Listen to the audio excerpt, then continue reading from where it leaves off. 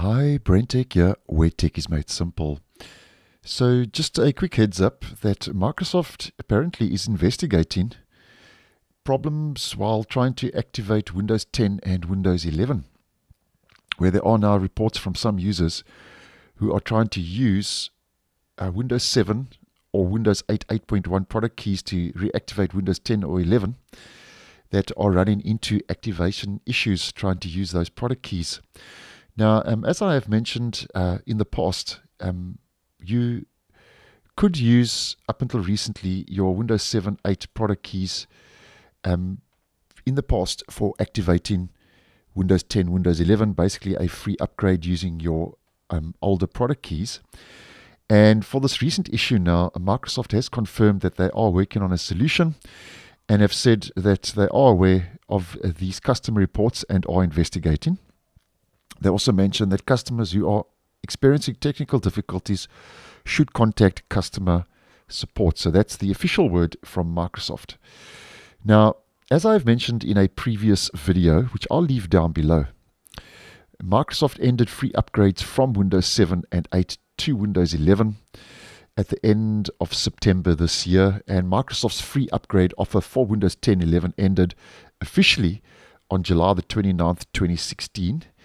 And the installation path to obtain the Windows 7 or 8 free upgrade had been removed as well. And as I mentioned, that's basically just a quick recap of that previous video, which will be down below. Now, apparently, the activation issues when trying to use a Windows 7, 8 older product key to activate Windows 10 or Windows 11 that previously worked. Apparently the issues are arising when trying to change or swap out hardware on activated devices. So as many of you may know, if you change a motherboard, you've got to reactivate your device in most cases. But with this, even BIOS updates apparently are causing and asking for a reactivation on Windows 10 and Windows 11. So that's a bit extreme. So there's obviously an issue. And as mentioned, Microsoft, if you are affected by this, say they are working on a solution.